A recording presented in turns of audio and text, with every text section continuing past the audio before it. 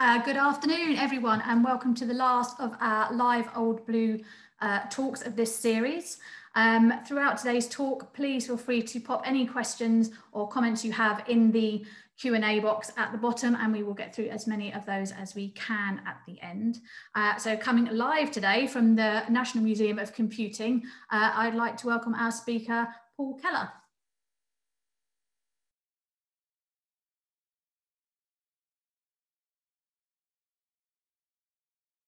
Gina was saying, this is the bomb gallery at the National Museum of Computing at Bletchley Park.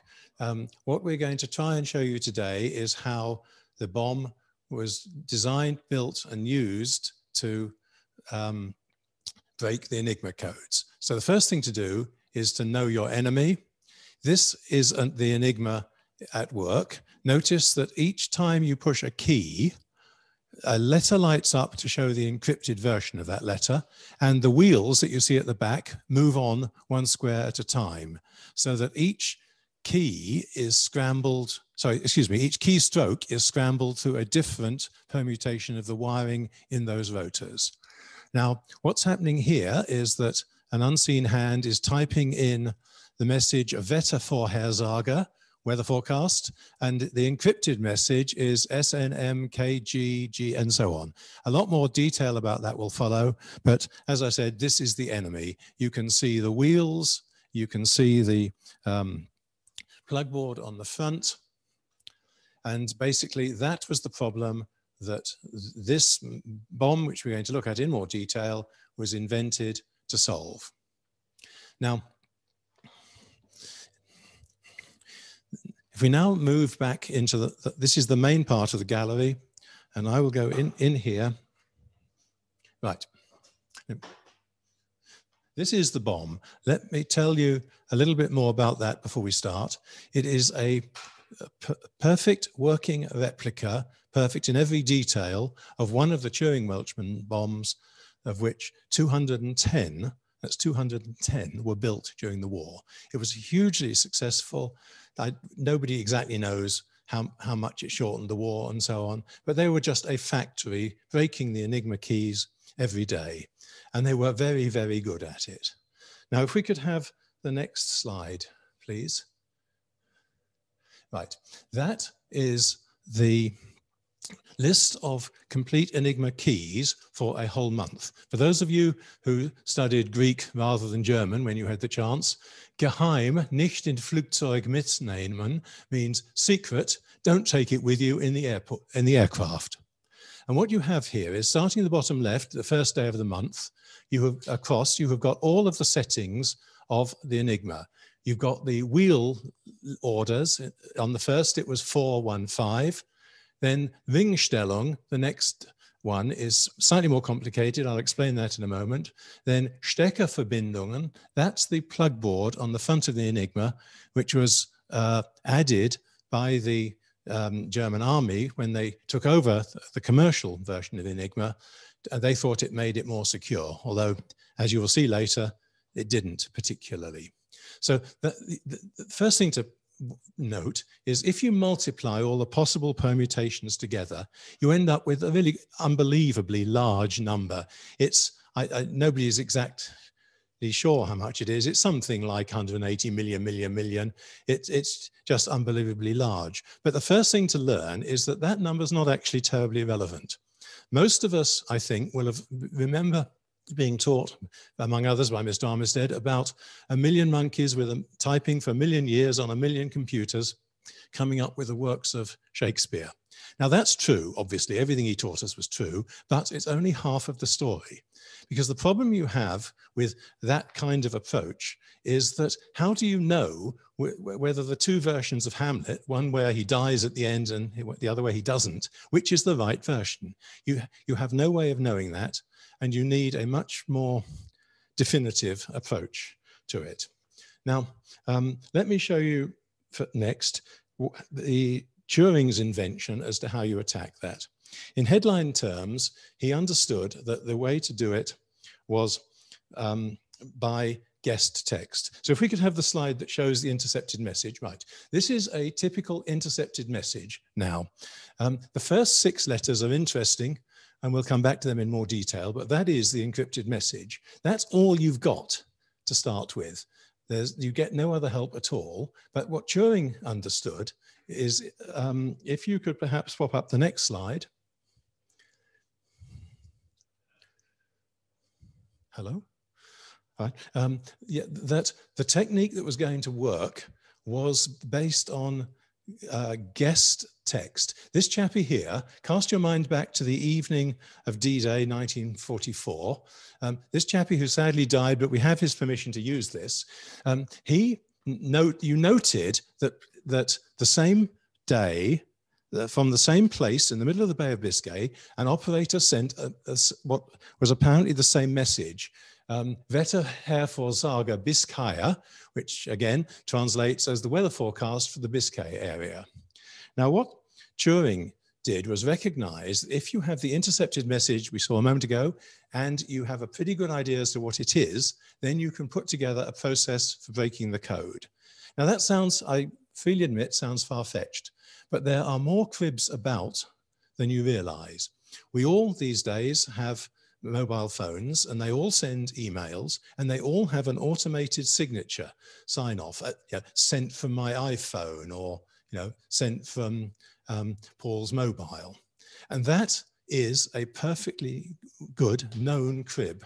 You know that if the message is from me, then somewhere buried in it is that plain text. The cribs are everywhere, and people just don't realize it. We had some fun with GCHQ the other day when I pointed that out. They're all good. They all change their passwords every month as you're supposed, or whatever. But when they realized that they'd been sending a perfect crib with all their messages for some time, there was what can only be described as a silence in the room. That was quite funny. Right. Anyway, so back here then, we've now got the message that you saw being encrypted on the Enigma in the original film. It was typing Wetter Vorhersage, and what was coming out was SNMKG and all the other stuff. So that's the intercept, and you can see there's the message across the top. You can also see that it starts in this imaginary position ZZZ, as you saw earlier. Each time you put the key, that the wheels move on one, ZZA, ZZB, and so on.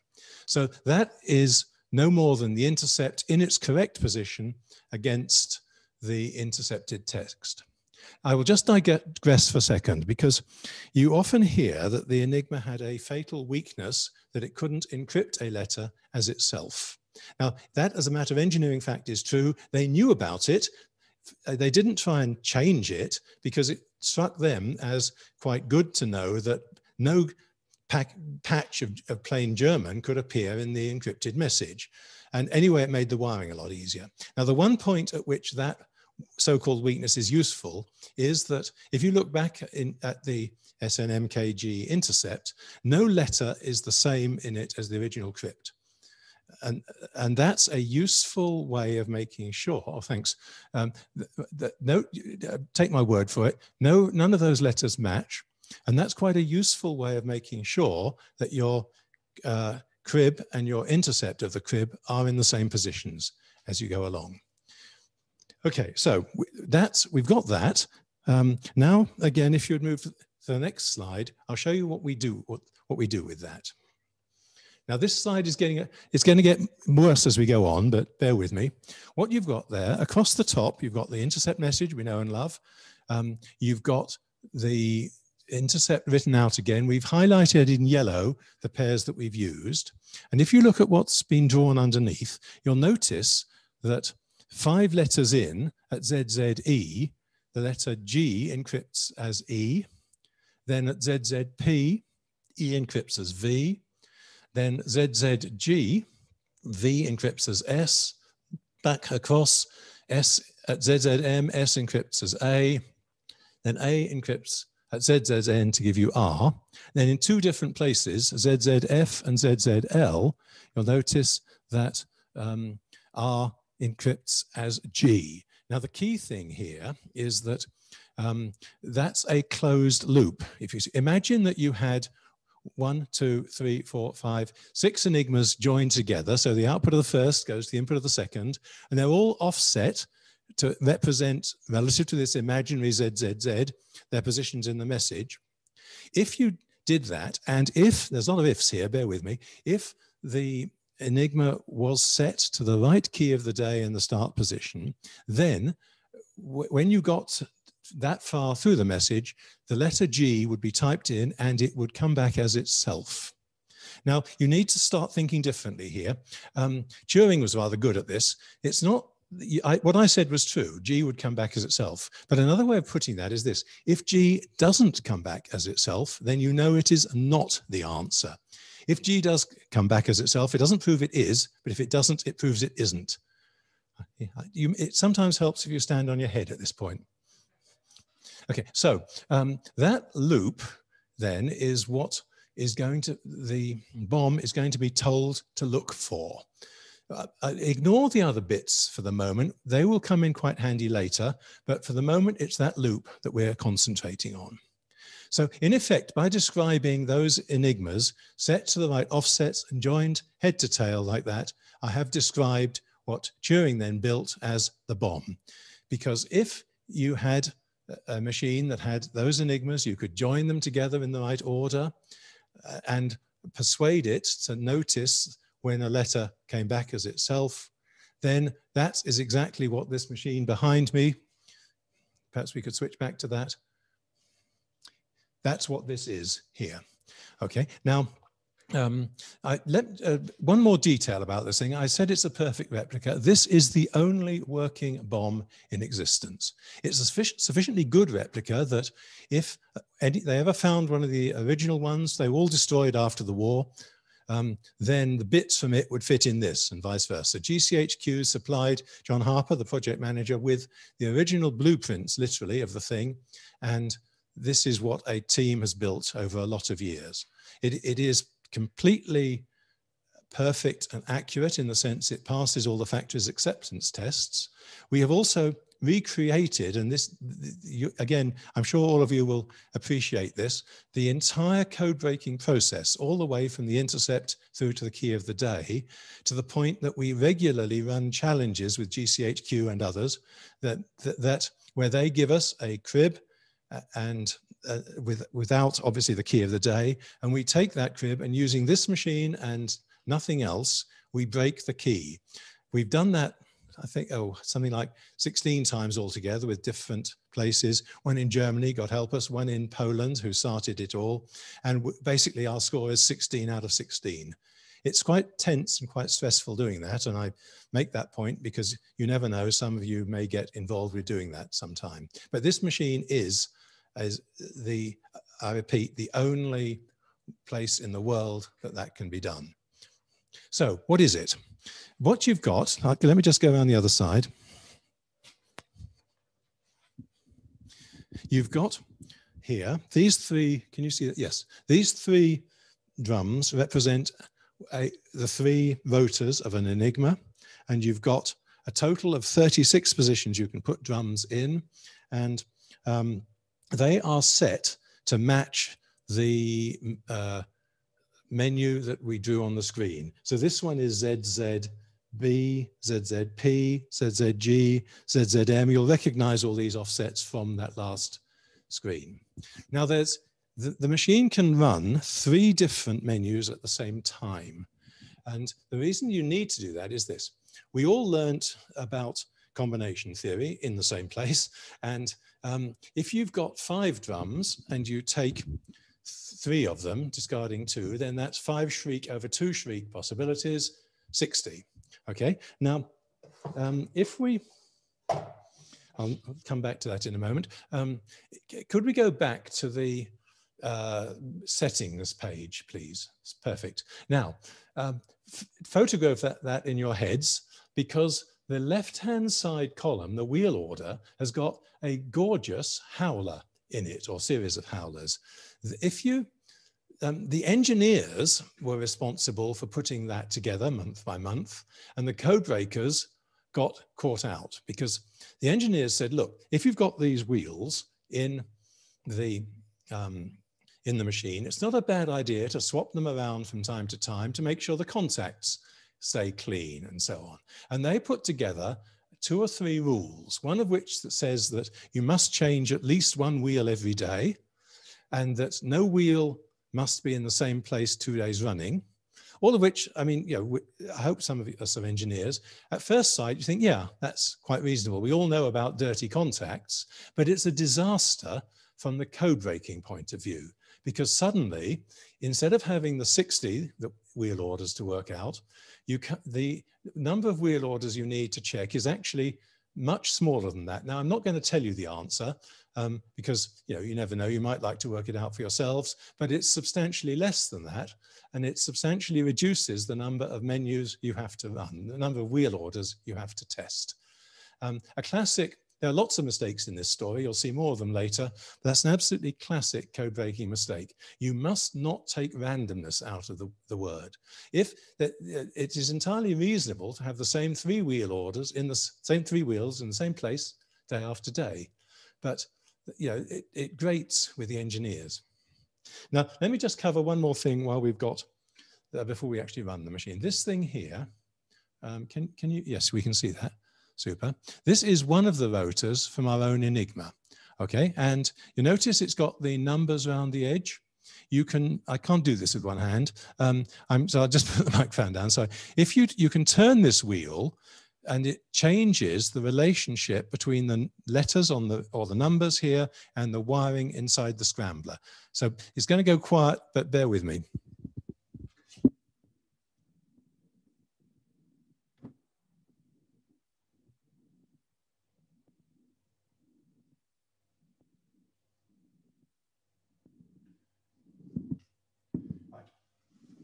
So I'm not sure how well that comes across, but don't worry too much. Notice that there is a notch in the outside ring of the thing as well. It's, let me get it by my finger, because that's the point at which the, okay, that's the point at which this wheel turns over the middle wheel and so on. And turnovers are going to feature, I'm afraid, rather prominently in the thing later. Anyway, look, this is one of my 5 wheels, of which we've chosen one. This is the bomb's equivalent. If I take one of these drums off, what you have here is, super, thanks. This is wired to match one of those 5 rotors, and you can see, I'll turn, if there we, yeah, those little brushes there make contact with the studs on the commutator underneath it. I'm going to put the drum back because I'm supposed to.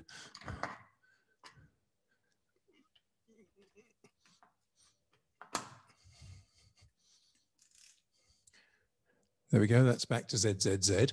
Okay, and as the drum spins, then those brushes move over the pads on the commutator, and in effect are the equivalent of moving the keys on an Enigma. The point is, though, that all the 12 Enigmas in this menu, or the 12 in the same menu with a different wheel order, all stay in sync, so that the spacing that you deduce from the menus is maintained. Now, okay, I think probably the next thing to do is actually run the bomb and see what happens. Okay, so it gets a little bit noisy when I do that. I'm basically going to set it off, and it will run looking for the test that I described, where a letter comes back as itself. Again, the way the bomb is working is this. If it finds a letter that comes back as itself, what you then get is called a stop, because the bomb then stops. But if it doesn't stop, in other words, if it keeps spinning, that means that it has rejected that particular wheel position as a possible answer. It's only when it stops, it says, look, guys, I can't reject this one. It's possibly the answer, or it's possibly just a fluke. As it runs, these black discs on the end here act like a counter and tell you how far you have moved from this imaginary ZZZ, which they all start at. Okay, there we go. Right, so I'm going to run it now. With luck, it will stop once, and then I will show you what's happening. I'll then restart it, look for another stop, and then leave it running while we peer inside in more detail. Because ignoring the cryptography for a moment, the engineering of this thing is also beautiful. Right, here we go.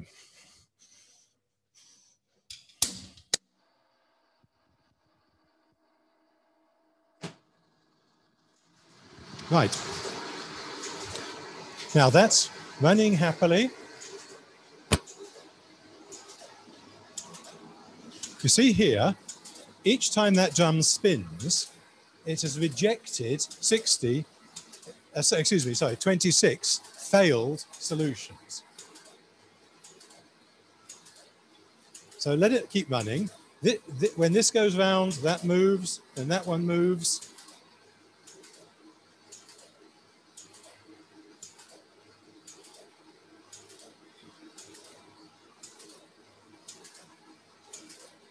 Excellent.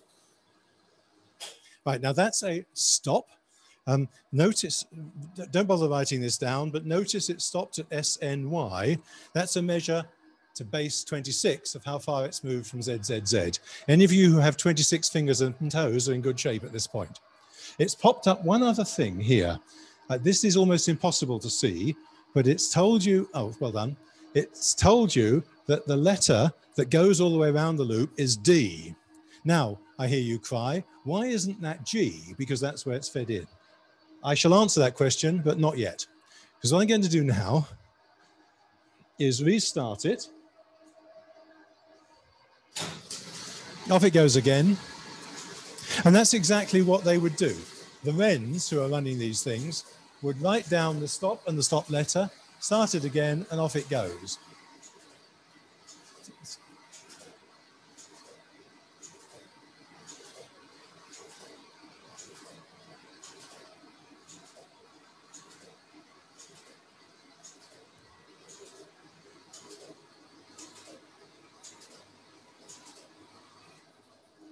Super, it's working perfectly. I did say it would. That's DKX, and the stop letter is Q. Make a note of that again, because we're going to hear more of it later. Now, this menu would actually stop 4 times. It's the first 2 that we're interested in for future use. Those are the 2 stops we've got. I'm now going to run it, let it run while we wander around the back and have a look inside it. Here we go.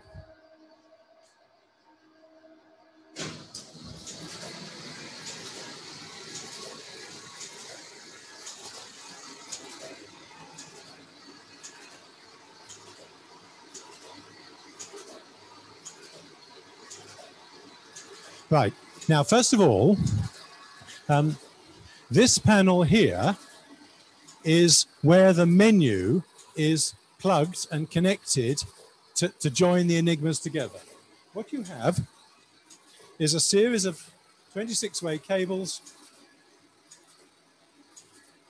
which are joining the enigmas together in accordance with the menu. Think of a series of elephants in a circus, trunk to tail and so on. And here we have 2 identical menus, as you'd expect, because we're running 2-wheel orders. That's the 3rd one which we haven't used. So if we now have a look inside the thing, this is a bit lethal, bear with me. Because the first thing to notice is the big motor here. Now, that's running the whole thing. It's a DC motor, because in those days, the local mains was indeed 200 volts DC. Now, in 1957, when I went to Horsham, they had only just not changed away from having some buildings powered with DC and others with AC, which looking back was just terrifying. How they didn't have more accidents, I shall never know. So this one is running correctly on 200 volts DC, and we've had to make our own version of that locally. Okay, now let's have a look around the rest of it here. First of all, here you can see the carry mechanism, which is moving the middle drums, and you can see here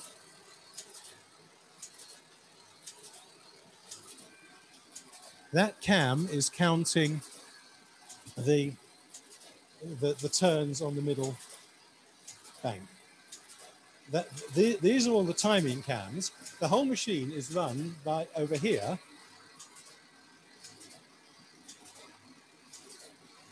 by a series of relays. No, this one's my favorite. Notice that's ticking away in time with the carriers. There are no, this is purely electromechanical. There are no valves or anything in it. Okay, now, let me just digress for a minute while we're here, because the one thing this machine is not is a computer. I know this is the National Museum of Computing, but this thing, it may be an ancestor of the computers. Colossus next door is or was a computer. This thing isn't. It's a special purpose, hugely parallel machine, as we've gathered, okay, designed for just this. Now, it does this rather well. If in the first time I got involved with the thing, this takes about 11 or 12 minutes to go through this whole menu. If you tried to do the same thing with a good desktop in the towards the end of last century, it didn't take 10 minutes. It took anything from 10 hours to 10 days. And the reason for that is visible to you up at the top there. Those huge coils of wire. There's something like 10 or 11 miles of wire in this thing, because all of the Enigmas are connected in parallel, with the 26-way cables we've seen. Now, if you look at the speed of this thing, you see this spinning arm here. That is used to control the timing of the thing, but that arm is going around at the same speed as the drums. And you see how the brushes are moving over the studs, as we said, round the front. Roughly speaking, it's got about 25 milliseconds for each stud. And of that 25 milliseconds, maybe the 10 milliseconds in the middle is useful to us, because that's when the brushes are settled on the stud. These relays back over here, these are the very high speed relays. They have therefore got less than 10 milliseconds, to make the decision. Oh, good. Isn't that convenient? So they've got less than 10 milliseconds to make the decision based on the signals going through all of those miles of wire and coming back. I'll shut the power off now, because I think we've seen all we needed to there. It is never mind code breaking for the moment, people. We all were brought up in an engineering environment, this is a wonderful piece of engineering. I ended up as a television engineer, and when we started commissioning this thing back in 2010, I kept stumbling across areas that this thing would have infringed, stuff that I knew was patented maybe, the 1970s, 1980s. They didn't bother patenting anything, but there wasn't time, and the engineers don't normally, but they were just wonderfully good engineers as well as wonderfully good code breakers. And I want to stress that, because you'll see why later. Anyway, look, this is the back of the thing, fully exposed. I repeat, there were over 200 of them built, because there were something like 30 networks to deal with, each of which had a different key of the day every day. Think of a factory, basically. They got the intercepts earlier, 12.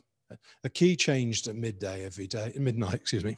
And they were getting fairly pissed off, as they told us, if come 3 in the morning, they hadn't broken the key of the day. We can only just, hopping back to what I said about GCHQ, we can break 3 hours, but at the end of it, you've had enough. And they just kept doing it day after day. And you've sort of seen already, I think, that the people operating these things you didn't get any feedback. You never got to decode a message. All you did was get a stop and pass it on to the next stage, which we'll have a look at next. As it happens, my aunt was one of the Wrens working here. She's been back, obviously, seeing this thing. And she makes the point, we know more than they ever did. She never heard the word Enigma during the war. They were told once, she says, oh, well done, team, you sank the Bismarck last night. But that was all they ever got. Okay, so look, let's head back now, out here. I lost my instructions, bear with me.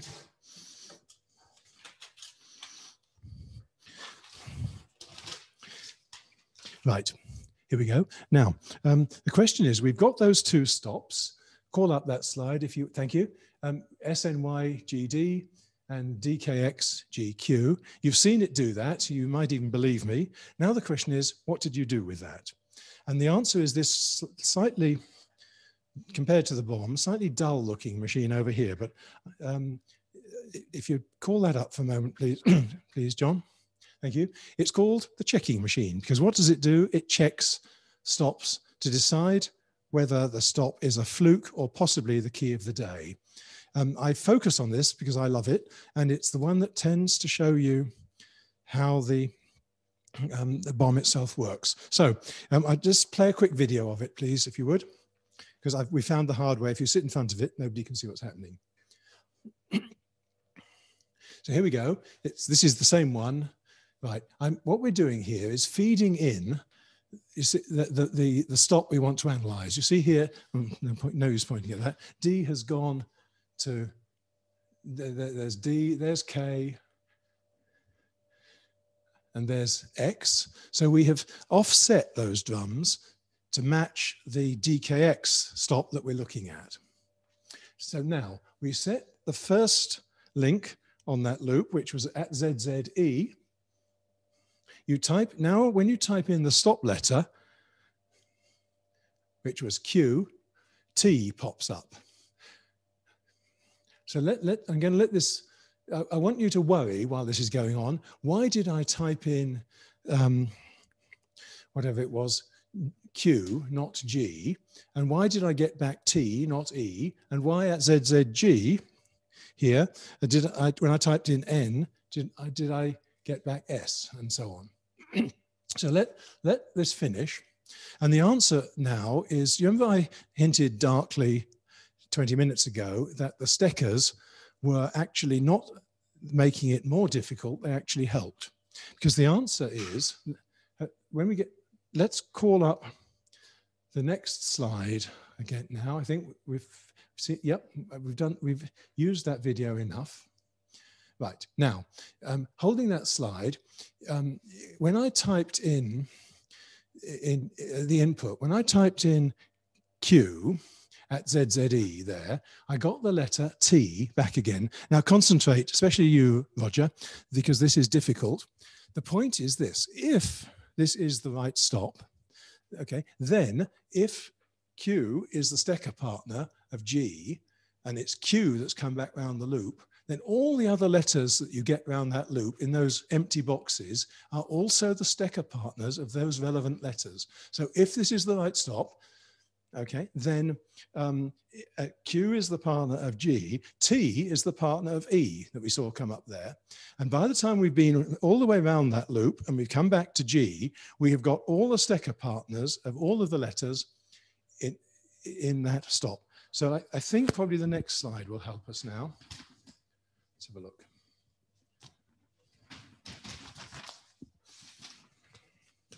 Yeah, next slide, please. Next slide, if you'd please, John. Sorry, my fault. I was fumbling with the notes. What? Oh, okay. No, not to worry. I'll fake it. What if you would move the camera, point at one of those. Okay. The bottom left one there is a stop, not in fact the one we're examining, but that's okay. We put in K, right, and then at ZZE, that came out as C, that went round to V, round to D, round to M, back to R, and then back to K. So that is a perfectly legitimate place for the bomb to have stopped. But the Steckers here are fatally wrong. Okay, if you look at, right, follow that link across from E to ZZK across to U, and it said, oh, okay, the Stecker partner of U is M. That's super. Yes, just let me swing the trap on this one and I'll be with you. Okay, so, right. So if you look at M to U, but M is paired with U, but in the bottom left-hand corner, it's tried to pair M with A, all right? Now that's not fair because a letter can't be paired with more than one letter. So this stop is legitimate, but invalid. It's a fluke. False positive is the word we use these days. Now I love this bit because it demonstrates how the Steckers have become part of the solution, not part of the problem. It's all a bit Shakespearean here. Their master headline is, "The king hath note of all that they intend by interceptions that they dream not of," which is an entirely reasonable attitude. But the slogan we like for this is, "Out of this nettle danger, we pluck this flower safety," because the Steckers have stopped being part of the problem and have become part of the solution. Okay, we want to, yeah, okay, yeah. There's going to be a slight pause now while we try and get the show back on the road. Don't you just love live television?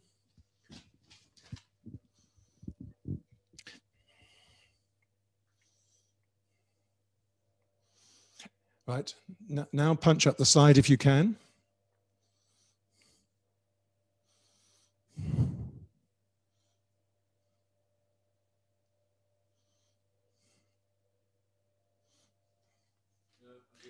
Okay, then what we'll do is point the camera at this, my notes in my hand here.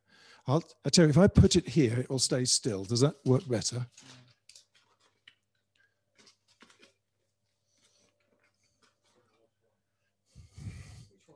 If you can get both, I'd be grateful. If not, the top one, right. Now this is the next page of my notes, and you'll notice that what we're doing here is looking at two stops, the ones we got, SNY with the letter D and DKX with the letter Q. And we filled in these boxes here with the answers so that the video we saw, we typed Q, we got T, we typed T, and we got N all the way around the loop and so on. Okay, but if we look at this other one, SNY, for a moment, okay, you'll notice that this is an invalid stop. It fails because X to A and X to Z, it again means the loop is closed, but it's an invalid stop, not the valid stop. So at this point, we know that DKX is the valid stop, as it were, and we know most of the Steckers. Okay, because we've got all the loop. We've also got these other branches, and you're probably sat in agony wondering what the hell they're for, because they're not part of the loop. What are they doing? And they're doing two things. Firstly, of course, they're getting extra Steckers and making the test more difficult. The valid stop thingy, okay? But secondly, this is where the Welchman is added to the original Turing bombe, because I'm going to briefly talk about the thing called the diagonal board. Now, you've probably heard of that, says he, but this shows it in operation, because there would be no point in having all these extra links here if on the original Turing design. But to put it in its simplest terms, what the diagonal board does is make, in effect, phantom loops out of the other letters. If you look at this top one now, we haven't filled in that square, which is highly significant, because in fact, if you set up that extra Enigma, which is not in this menu, okay, you get the letter X as its partner. Now, what the diagonal board does is this. If on the letter W in the diagonal board, X is set, then on the letter Z, I should have said, not X, Z is set. Then on the letter Z, X is set. And the effect of that is that that makes another loop. And if you put in that 13th Enigma, the machine would have skipped that stop. It would not have happened. So that, and it was the diagonal board that, I don't want to belittle what Turing did, and his machine worked perfectly, but it was the addition of Welchman's diagonal board that made the difference between success and failure in throughput terms, because a pure Turing bombe would find all the stops, but a lot more of them, and it would need a much more robust key. And in practice, it would have not have delivered the throughput that they need. Right, now we still seem to be short of the stills, so I'm going to do this by hand. Can you see the top of those? That's perfect. Okay, what we have now done is, back with the checking machine, we can now go through the rest of the, let's just decode the rest of the intercept, because we know what the steckers are from Wetter, Vorhersage. By applying those, we can now decode the rest of it, the DMCX. This is like a optician's test, isn't it? Okay, and what you get is Biskaya, then an X for the word spacing, then schwerer, heavy, storms, excuse me, in Scotland. And of course, that's what the weather forecast was that evening in the middle of, from the middle of the Bay of Biscay. So let's now pause, because again, I assume we haven't got our still back. Okay, all right, that's right. I can talk over the next bit, it's easy. The problem we've now got is this, that we have decoded the whole of that crib message, whoopee, but that's only part of the problem, because what we can't now do is decode the other messages. We haven't got the whole of the key of the day yet. Do you remember when I was waving that rotor around back in the machine, I was talking about the ring settings? We haven't got those yet. All we know is that relative to the ZZZ, we have the stop as a sort of relative ring setting. And there's another particularly tedious piece of work, which was called clonking, which you need to go through to get the ring settings and the rest of the key of the day. And I'm not going to demonstrate that, partly because no human being can understand it. It's something that was never written down, because you've seen already that when you get an invalid stop, it's rejected very quickly by the then working the checking machine. Only the good stop, the valid stop, is passed back here, because all the bombs were at outstations, is passed back here for the code breakers to analyze. And there weren't very many of those. Now, we've talked to one lady who used to do this, a very remarkable lady, and you know, she used to, her mission was to take a good stop and get the key of the day. She did nothing else throughout the war. So she was working all night, obviously, every night, living off dodgy food. By the end of the war, her name was Marjorie Pattle, I should say. Not one of ours, I'm sorry to say, but there you go. By the end of the war, she'd been living on whale meat all night. Her digestion had packed up. Then she got TB, then she got over both of those, and she went back to Oxford, I think it was, finished her classics degree as though nothing had happened. That's the sort of people who are working here. If there was a miracle of Bletchley Park, it was that such a diverse collection of people were put together and got to work together with their appropriate skills. So what I think I'm going to do now is this. It's nearly time to ask for questions. I don't want anyone to relax. If anyone's still awake, I'm going to ask Gina to send round we've got another message with the same key of the day, but different message headers. And I'm going to send that round and invite anybody to who can to decode it. Now again, sorry, for the non-CH people, I apologize, but remember all of our exams, you were told, don't just give the answer, show you're working. That's exactly right, because anyone who can solve it should not just say that's the answer, but explain how they got there, please. Okay, now look, I think we're sort of out of time. Let's hand back to Gina, see if she has any questions for anybody.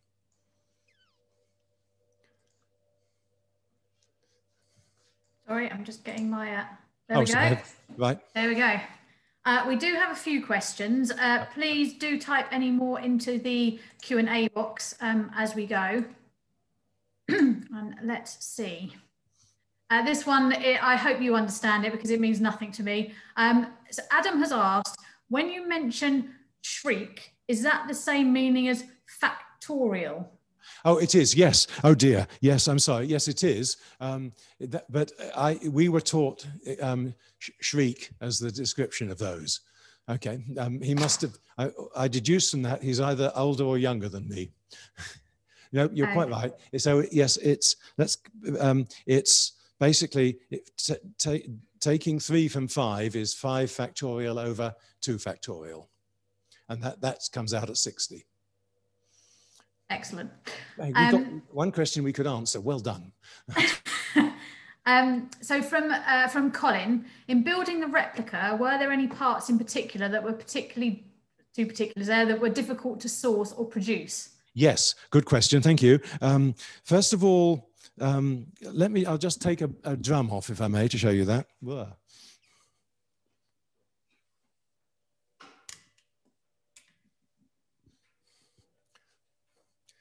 Does that show up all right? Yeah. You see the 26 sets of 4 brushes. Each of those is held in a little black plastic molding. Oh, that shows it well, thank you. In the originals, those black bits were actually a Bakelite molding. Now, Bakelite is not easy to mold by a bunch of amateurs, if you will. So we made a mold and used a plastic injection mold, which we happen to have to make those. That was one example. But while the drum is off, can you get back to this? Careful. Right, back here. Yeah, these commutators were a nightmare to make. Because you need, as you see, quite a lot of them. And they were cast in the right sort of resin, having previously held the studs in the right alignment. A lot of those were needed, and that was very tedious. It's a nightmare worry to us. I'm glad you asked the question. Please repeat after me, I volunteer, because sadly, the 2 lead members of that team have since died, and I don't know what we're going to do if we ever need any more of them. So, I mean, there were lots of other difficult bits. I didn't mean, those happened to be the ones I personally ran across. Okay. Okay. Is that it? Have you shut them all up? And from the same person, when 4 rotor Enigmas were introduced, what modifications, if any, had to be made to the bomb design? That's another very good question. A lot is the short answer, because of course it would have to, at first sight, it would have to go 26 times as fast to get through the, instead of 26 cubed possibilities, you've got 26 to the 4th, which I can't do in my head. And there were 2 or 3 different ways of doing that. There was a machine called High Speed Keen, which did it. And another one, I'm not an expert on this, another one called Cobra. They managed it. Fortunately, that's a better question than you meant it to be, Colin. Thank you, because we knew what the wiring of the extra rotors were, because they made an absolutely classic mistake. Okay, it was Dönitz who didn't understand why boats were turning up and sinking his U-boats rather too often, and so he demanded a 4-wheel Enigma for the U-boats.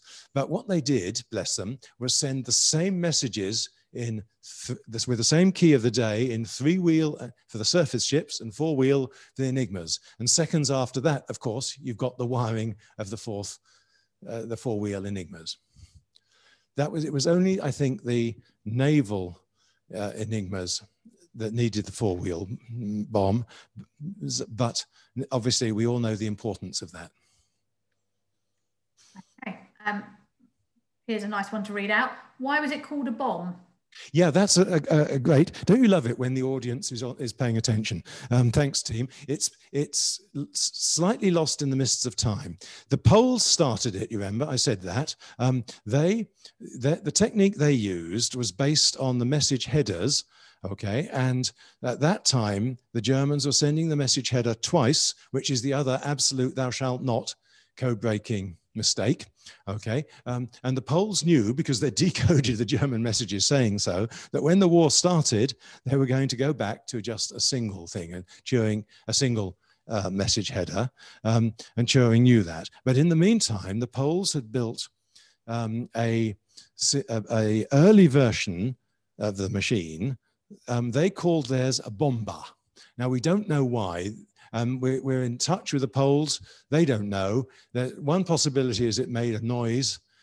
Another one was that they had the idea when they were having an ice cream dessert. We don't know. What we do know as a fact is that the people here who love playing word games called their machine bomb in honor of the work that the Poles had done. Because the Poles did more than it wasn't just that they solved it, they forced, I think is not too strong a word, the people here to face that it was possible and therefore essential to break the thing. In the same way that when somebody ran the mile in 4 minutes, the same year, lots of other people did, the same argument. So I'm sorry, the answer is we don't know. That is our considered best guess. Okay. So from Gordon, were there maintenance engineers on hand during the war to keep all the electromechanical equipment in top condition? Yes, absolutely. You saw me wearing in your header photo, Gina, I've been wearing a brown lab coat. That's what they wore. I was in engineer mode that day. They were on standby. They had test rack, test gear, and so on. They would wheel up because again, you prompted me. What happens, I hear you cry, if when you're analyzing a stop, the loop doesn't close? It's not valid or invalid. It's a wrong stop.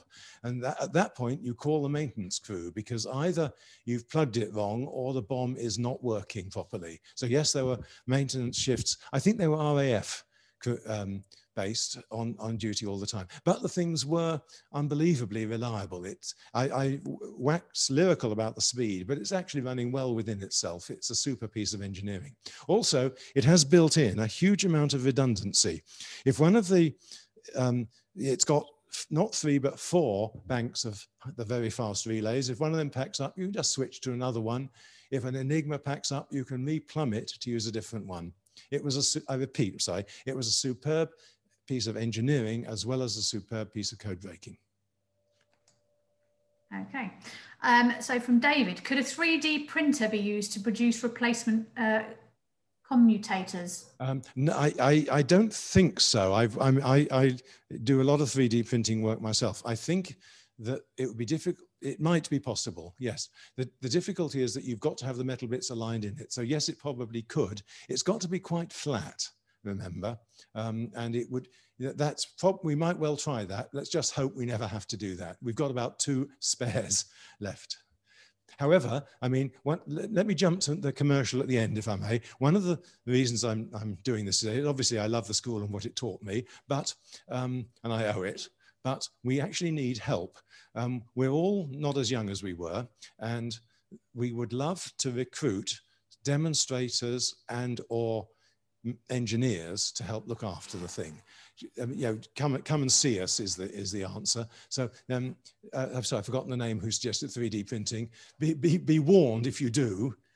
We have a very generous concept of the word a volunteer. Okay. And this one about you. Is this a project you took on after retiring from your day job? Yes, that's sort of. My day job, I was the research director of this company called Quantel, who was hugely successful. The problem was that I got promoted way above my ability and wasn't able to do what I called engineering anymore. I was supposed to sit in an office and manage, and I can't do that, as we all know. So what was happening was that the company got sucked into supporting it because of the speed issues I was telling you about. Because at that time, people were saying, oh, you shouldn't build special purpose hardware. You should do it all with a computer. And the timings of this thing in the 1990s was just a PR gift to us. Even Roger Thornton, our PR manager, couldn't make a hash of that. I therefore started setting up a workshop of my own at home where I was making bits in parallel with my day job. I then cleverly retired at about the time we were commissioning this thing, which is what I actually love doing, standing next to the machine like this. And again, anyone who sympathizes with this sentence should be working here, please. It was just wonderful, basically. Okay. So the question is, how big a problem would it have been to use the bomb to crack messages from the British? I think there was a spelling amendment, but it's disappeared from my screen. I think it's British Typex machine. Yes, no, that's Typex was a Typex was the British equivalent. Do you want to fix the picture of it, John? I'll hold it up for a second. I think it's in the rack. Typex was a rotor-based machine. Can you get, oh, I'm sorry, yeah. Can you get any of that at all? Okay, it had 5 rotors, okay, and it was used by you know, us over here. Indeed, when the decoded messages were sent back out to a small number of people out there, like 30 something, to use the intelligence, they were re-encrypted on a type X before you do that. I think with 5 wheels, it would have been difficult. The story goes, and I can't prove this, but that doesn't handicap me at all, that the Germans captured a type X at Dunkirk, but the signals people there had done was take out the wheels and stamp them into the sand, so they were never found. And the Germans, so the story goes, took one look at it and said, oh, we know our 3-wheel machine is perfect, therefore we're not even going to try the 5-wheel machine. That's a bit anecdotal, that one. Don't take it to the bank. Okay, so Ken says, has the centre made a bomb using present-day technology? Yes-ish. There are various software simulations of the thing, okay? I haven't seen a hardware modern equivalent because you sort of wouldn't bother, which I think is a pity. So yes, it can be done in software. And these days, a software emulator can indeed keep up with a real one. Okay, which is great, except that's actually 70 years too late. Okay, at the time, where, you know, it wouldn't have helped. So yes, it can be done. Were there any that you know of, were there any Old Blue boys or girls who played a significant role at Bletchley? Not that I know of, I'm sorry. That you've just invented a research project, though. If anyone would like to, because there is a roll of honour of the names of everybody who worked here. I'm sure, which is publicly available. If any of our listeners would like to do that, we'd all love to know.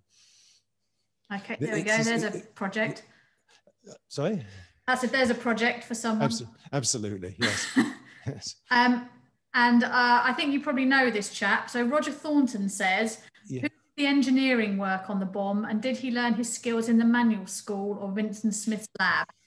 Both, I think. Yes, I do know Roger Thornton. He was Quantel's head of publicity. He was famously did for Quantel what King Herod did for Mothercare.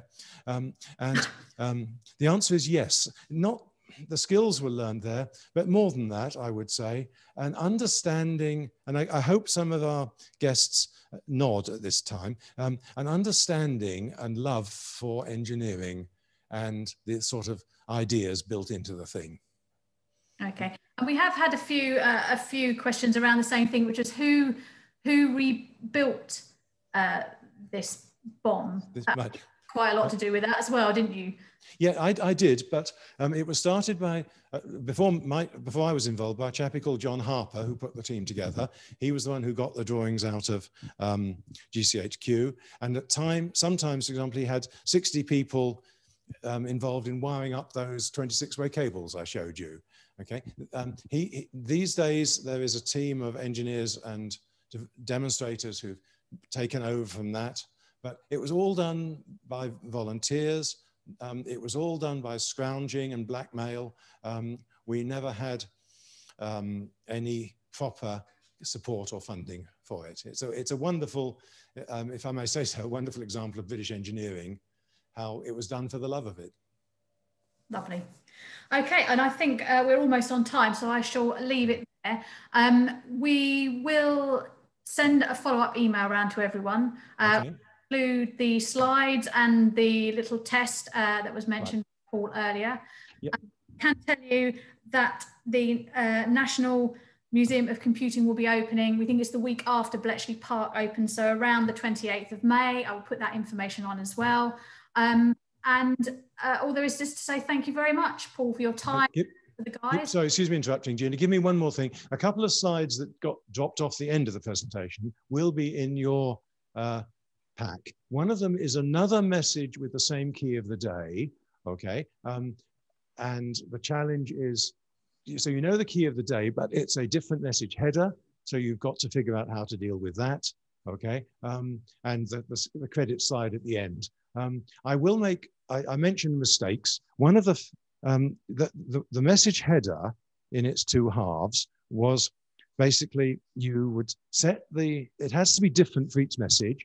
you'll understand that, because otherwise, if they're all sent with the same start position for the wheels, you simply do frequency analysis on the first and second letters and so on. It's all trivial. But if you, so you needed to, the sender for each message had to think of a different random set of words, which is quite a difficult thing to do. And quite often they would make a classic mistake where you would, Berlin was a favorite, B-E-R space L-I-N. And we use Turing as another one. And I've deliberately made the same mistake in the test message. You'll all see that, and I hope smile, okay? Because what you do is take the first half of that, the B-E-R as in Berlin, set the rotors to that, type in L-I-N, you get 3 more letters, which you then set the wheels to and encrypt the message, and you send the encrypted message header. And that should be enough information for all of you out there if you want to decode the thing. Thanks ever so much. You know, right. I apologize to anyone who doesn't understand some of the cross-hospital jokes. Too bad is all I can say. The rest of us do. Okay. No problem. Thank you so much for your time, so much for showing us around. Thank you to everyone else who has joined us today or who's joined any of the talks over the last 6 weeks. We do hope to be running some more later on in the year. We will keep you informed. So thank you everyone, and we'll see you soon. Bye.